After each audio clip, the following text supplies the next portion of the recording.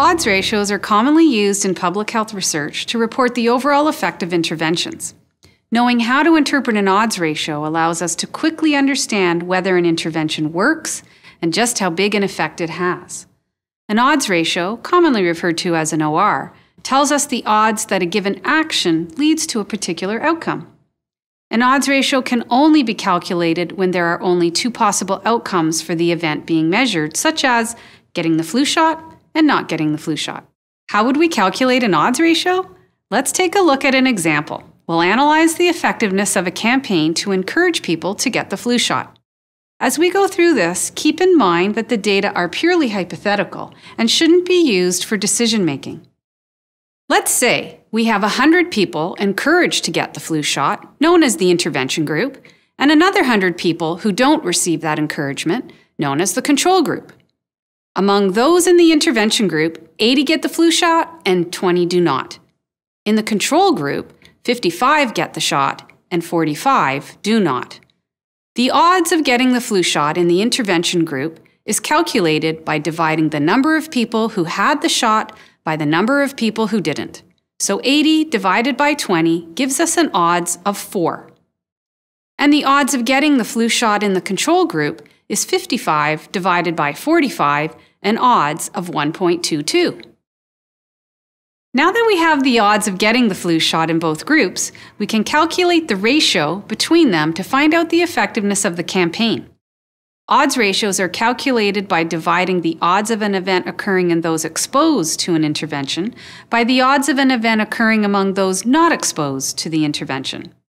In our case, this means dividing the intervention group odds, 4, by the control group odds, 1.22, which gives us an odds ratio of 3.3.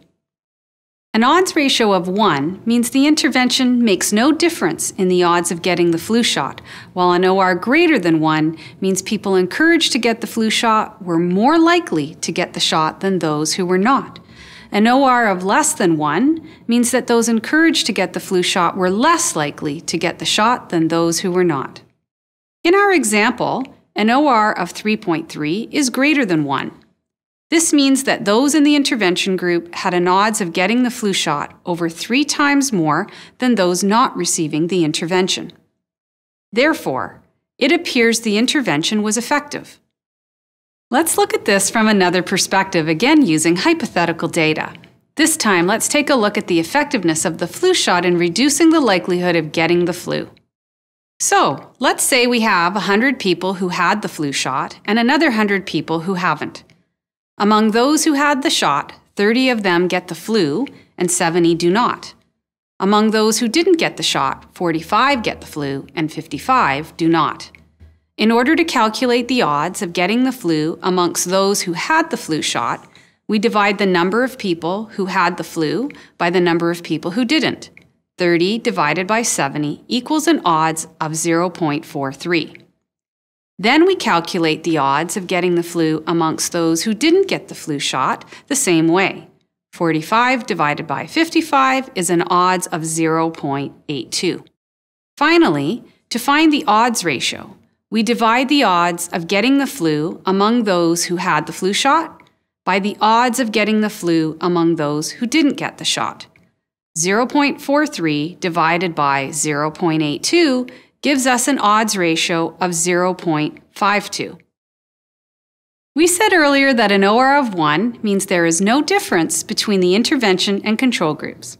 In our last example, the OR of 0.52 is less than 1, about half, meaning the odds of getting the flu after having the shot are about half of what they are for those who didn't get the shot.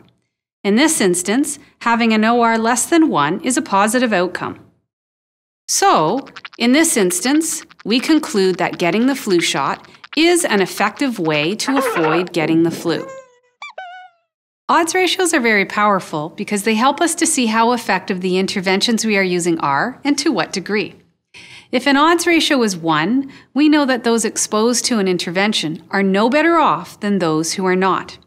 An odds ratio above or below 1 is a positive or negative finding depending on what the outcome is. In our first example, greater odds of getting the flu shot, our OR was greater than 1, suggesting the intervention was effective. Therefore, the outcome was positive. However, in the second example, we want to see lower odds of getting the flu, so we would look for an OR below 1, which in this case is also a positive effect. Just how much more or less than 1 an OR is tells us how large the effect is. With some practice, odds ratios are not difficult to interpret, and they will help you determine more quickly which public health interventions appear to be effective in comparison to others.